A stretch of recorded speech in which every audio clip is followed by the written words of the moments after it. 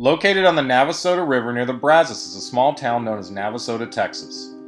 It was explored by the French explorer La Salle in the late 1600s, but was not officially a town until 1854 when the first post office was established. In 1859, the railroads would make their way into Navasota, driving economic growth, and the explosion of agriculture and the railroad would allow the population to grow to nearly 4,000 people by the year of 1900. Currently, Navasota encompasses 6.1 square miles of land and is home to around 7,000 people. Its school district includes one high school, one junior high, one intermediate school, and two elementary schools, while serving approximately 362 square miles of land, extending past the rural communities of the surrounding townships. The late 1800s saw the establishment of many schools in the area.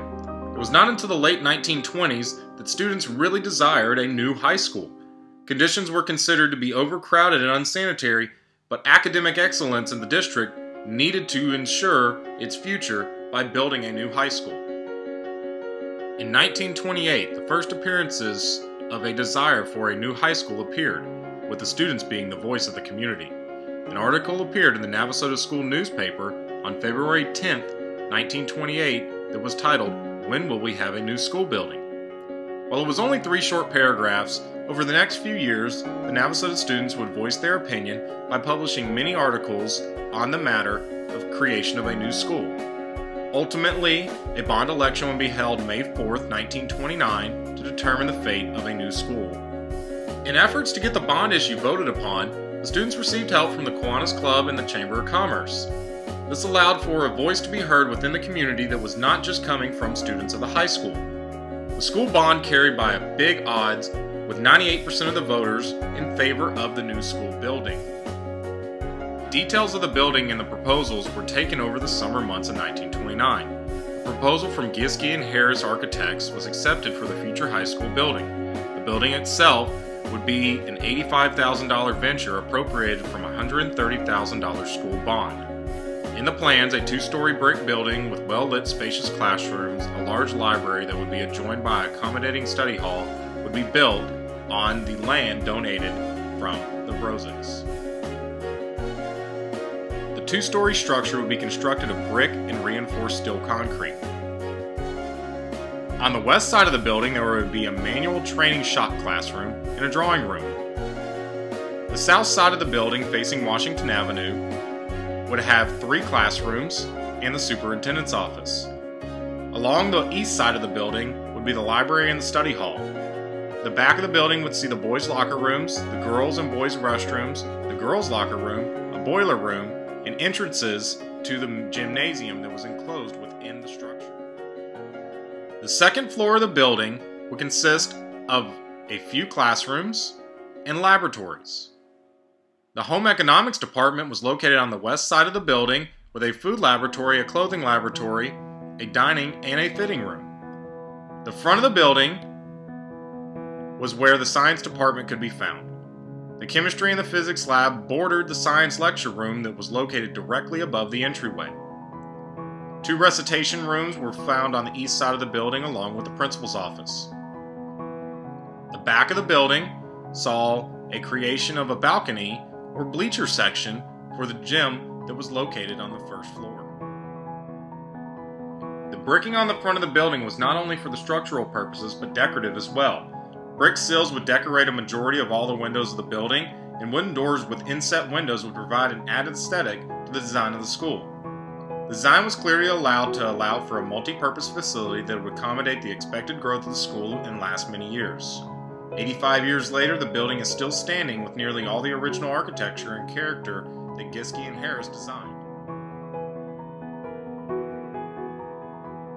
The 2-story structure saw no significant change for the remainder of the decade.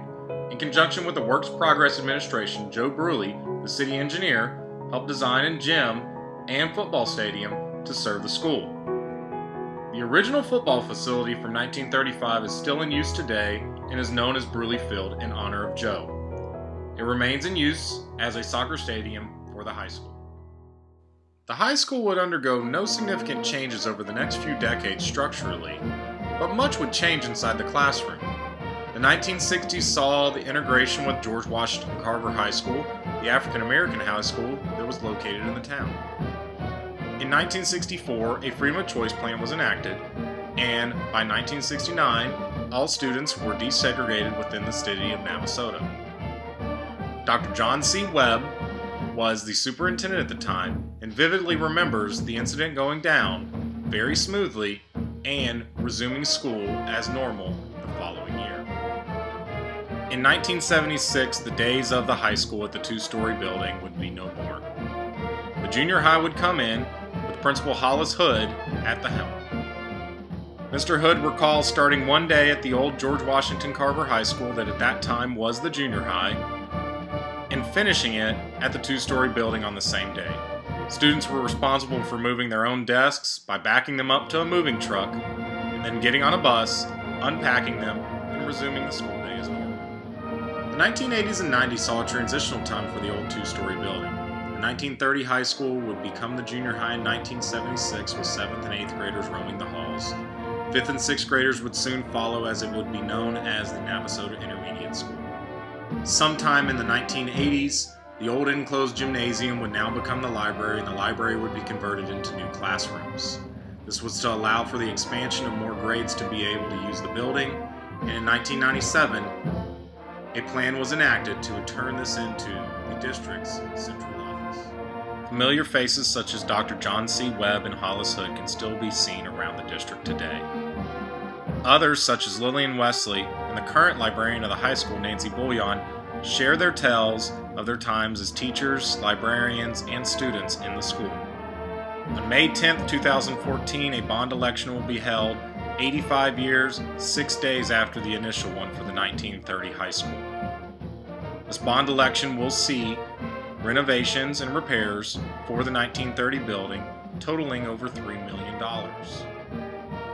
The building has been a rock for the town and the school for over 8 decades and continues to play a vital role in the school system. Whether this structure was a high school, a junior high, an intermediate school, or an administration building, it has been a representation of every Rattler that has passed through its halls. This two-story schoolhouse built in 1930 is not just wood, steel, concrete, and brick, but a symbol for an educational persistence that can be found in Navasota Independent School District.